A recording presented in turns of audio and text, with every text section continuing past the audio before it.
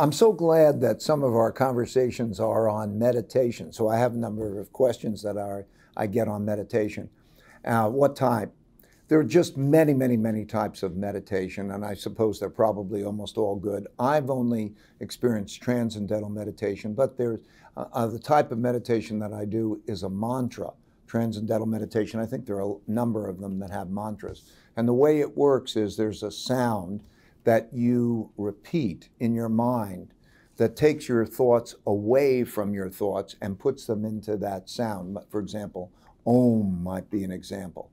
And you repeat, and you sit there quietly and you repeat Om to yourself mentally. Takes your thoughts away from all the other stuff. And then eventually that disappears and you go into a subconscious state. And that's a state of peacefulness. And in that subconscious state, there's creativity, and there are a lot of different thoughts. Subconscious state really controls you more than your conscious state.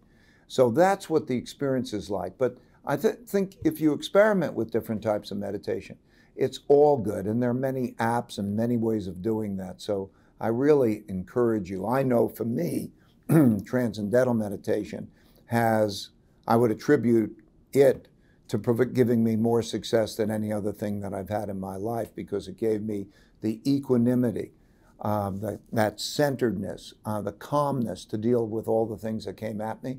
And it also gave me the creativity that bubbles up from the subconscious. So that's what meditation is to me.